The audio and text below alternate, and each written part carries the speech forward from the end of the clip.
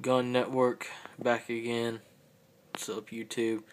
Thought I'd do a little video on I know the background in my videos is just like a row of quite different cartridges. I thought I'd do a little ballistics info video on what's behind here and what goes in what. And basically, I just have like the cartridges that of guns that I own and use and shoot. The only cartridge I do not have with me right now is the 50 AE and 50 BMG. Those would go at the top of these separate from the shotgun shells. They would go at the top because they're 50 American Express, 50 BMG is what the 50 BMG is what the Barrett 50 cal shoots, and 50 AE is what the Desert Eagle 50 cal shoots.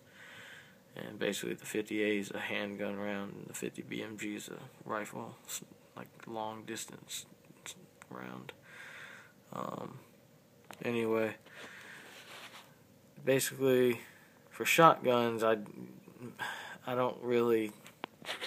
I've got some experience with 12 gauges, some 410s, and some 20 and 16 gauges, but that's pretty much it. I just keep a few 12 gauges, so I have 12 gauge 2 3/4 to 3-inch length shells. They come in different lengths, they come in different gauges, but this is what they basically look like. The one on the left that's closed, that's what a birdshot or buckshot load will look like, and it's basically packed in with like those little crystally jelly like little packing. It's like packing, I guess, that they use, and then a wad, and then a bunch of pellets, just small pellets, and then the buckshot is 9 large lead balls. Not as big, obviously not as big as a slug lead ball, but they're like maybe the size of like a small marble, and there's like usually 8 to 9 of them in the round, and the round looks like a birdshot round, but it's labeled, double-aught buck or whatever buckshot you get. Next to it, the red shotgun round is a slug.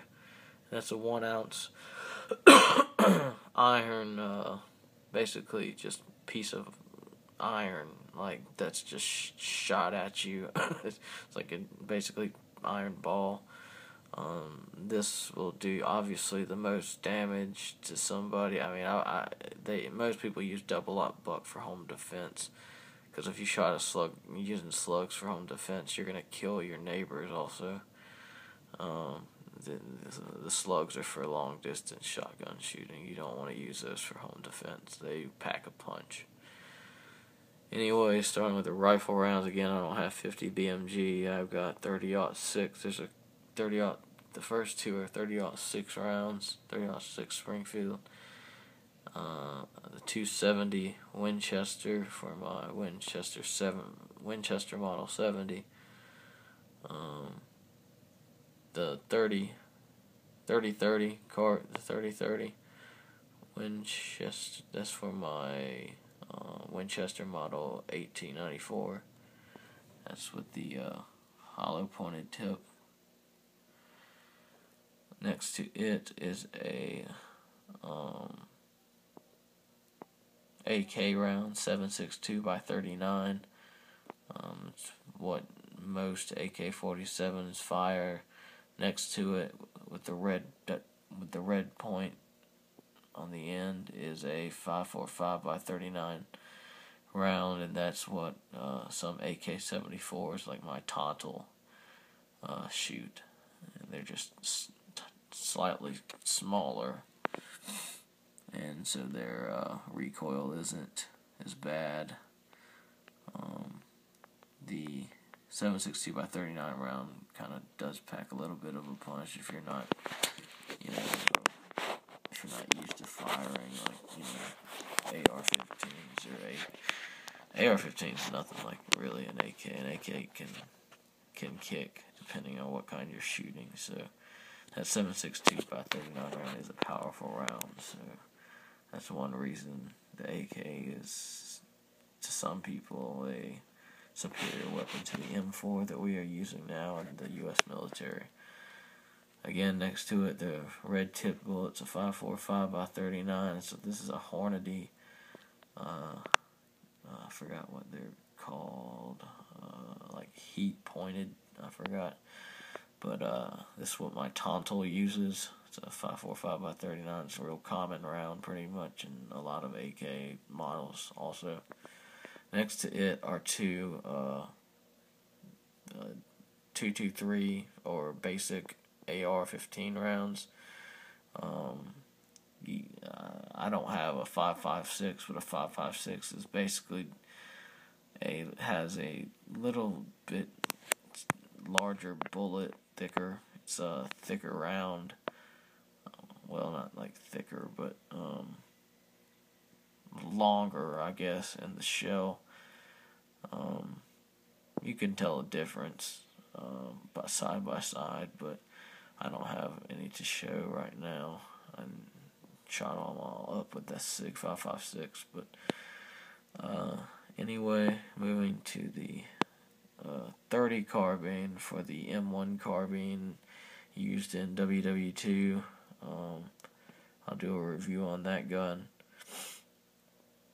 That was the basic military issue rifle back in World War II in Vietnam. Was the M1 Garand, M1 carbine. I am told though that the Garands were a lot more reliable, and the troops we used the long guns rather than the carbines, because the carbines always had trouble jamming on them a lot for some reason.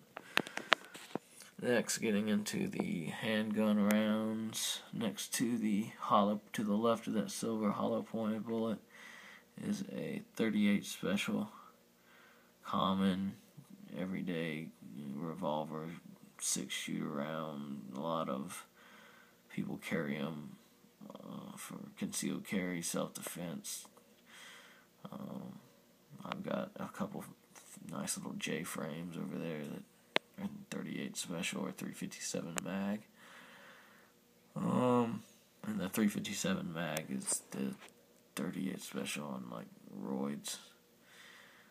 Next to it is a 45 caliber hollow point, jacketed hollow point, and next to it is a round-nosed full metal jacket 45 cal.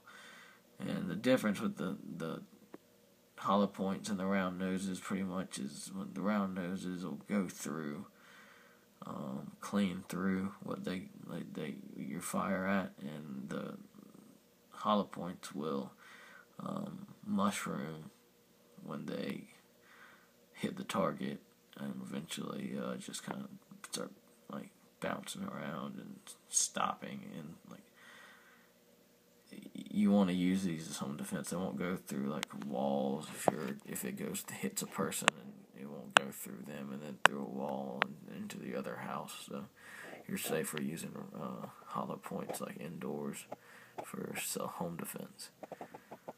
Next to this, I got some 40 Smith & Wesson rounds, again in hollow point, jacketed hollow points for home defense. I recommend in round or flat nose, round nose for practice or shooting, just target shooting. 9mm Luger is the last gold-tipped round right there. It's a very common round. A lot of people say it doesn't have the stopping power to stop a person really dead in their tracks, which it probably doesn't have the stopping power to put them on their ass dead in their tracks. But if you it's all about shot placement. I mean, if you put a 9mm straight into somebody's head, they're gonna go down. You put a 9mm straight into somebody's chest, they're gonna go down.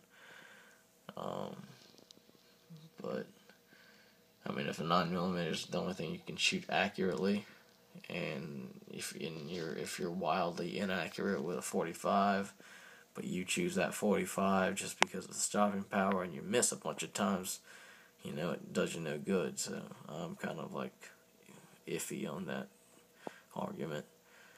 Next to the 9mm is a 380 auto. A lot of the small subcompact weapons like that women carry in their purse, like the Smith & Wesson Bodyguard, the Ruger LCR or LC9, whatever it is, the SIG P238 is in 380 auto also, and then next to it a couple 22 long rifle rounds, rimfire rounds. The rest of these are center fire. 22 rimfire for the Ruger 1022. If I had a 22 caliber pistol, I would definitely buy back my Walther P22. That was a fun plinker gun. Might actually do that. Anyway, just don't have a lot of 22 caliber guns. I like big noises. But that's just a quick little overview on the cartridges and the ammunition you see in the background. This gun up here is the Beretta PX4 Storm Special Duty model. Desert tan. It came with all the extras, and it's apparently it's got a lot of upgrades compared to the regular model. I was just doing some cleaning on it, but I'll do a review on it probably later today. Anyway, hope that was informative. If you have any other questions about any other, I left tons of different cartridges and calibers out. When I get more ammo in for the guns that I'm bringing up, I'll show more. It's like every time I bring one up, I add a round to the back of the table. So, and I'll see if I can hunt down some of those 50 caliber rounds. And let's see what else. What else was I gonna get?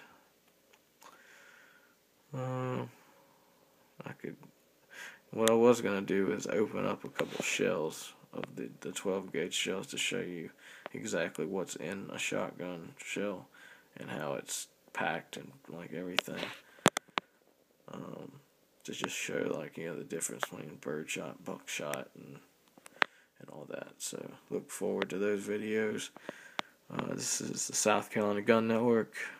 You too. Peace out.